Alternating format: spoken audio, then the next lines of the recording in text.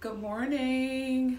Welcome to our class on today, and we're actually doing this virtually. It's actually become the new norm for us, but I just want to welcome you guys today to our lesson, our virtual lesson. And I'm actually going to be talking to you guys in reference to what's going on in the world today. And I want to ask you a question. And the question is, are you afraid of the coronavirus? And if you are, I don't blame you. I don't blame you. It is really pretty scary that something this dangerous is sweeping the world. And it's affecting all of our daily lives. But God does not want us to live in fear. He doesn't want us to be afraid of what we may be seeing that's going on around us. So here are some big truths that I came up with to present to you today and just talk to you and give you some encouragement of what you may be dealing with. The Bible reminds us that when we're feeling afraid, that God is in control.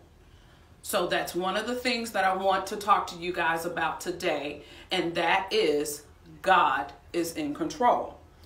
The coronavirus is scary because it feels like we are out of control.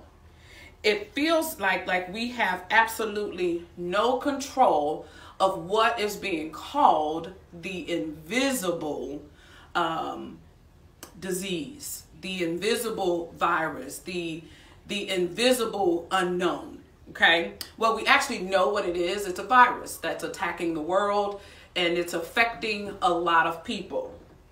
But the truth is, we never, ever really had control. God was and God is right now, and nothing will ever change that. God was and God is still in control. Right now, your daily routine of going to school, of going to recess, being with your friends, eating lunch with them, and just having that time with your friends away from home, that has been interrupted.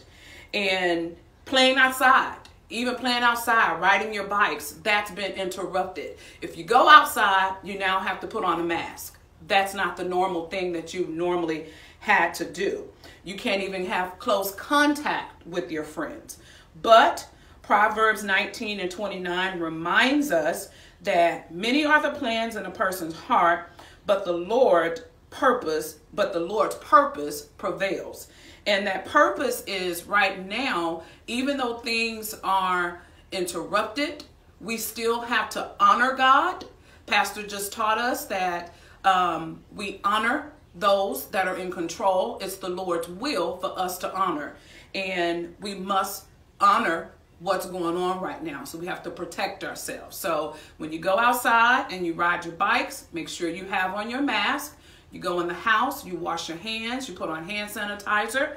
So in all of that, remember, God is in control. Even when you feel like you have no control, God actually is. So don't worry.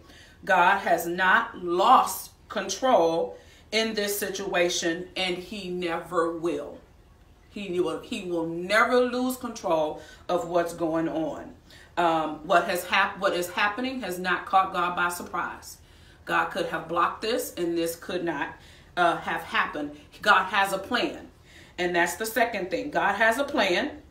Right now, a lot of us are just having to cancel everything going on around us.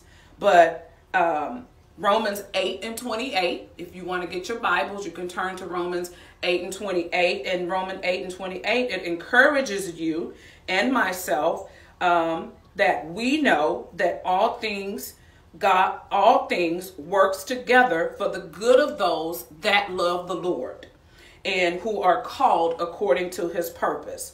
So as I close, I just want you to know that even when you can't make a plan, even when you can't do the things that you normally would do during this pandemic, Reverend Ramel also reminded us today that during the pandemic, don't panic. Don't panic at what you see. I know that a lot of us have been talking to your parents, reaching out to your parents. Are your parents okay? How are your parents handling this? But I want to talk to you today, and I want to encourage you and know that this is not normal for you, and things just may not seem to be going right. You're having to be at home all day. Your parents are now your teachers, so just know that God has a plan. It is right now God's plan and his will for you to be home with your parents, and your parents are teaching you, and things are different.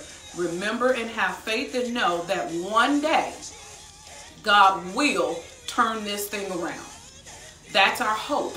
Our hope is in knowing that God is in control, God has a plan, and God will turn this thing around for the good of those of us who loves him. So I want you to remember and know this week, don't panic during the pandemic, and just continue to do what we are being asked to do. Continue to listen to your parent teachers and do what is necessary for you to do. Okay? I love you guys. I miss you guys. And I look forward to seeing you soon when God says so. Love you. Mwah.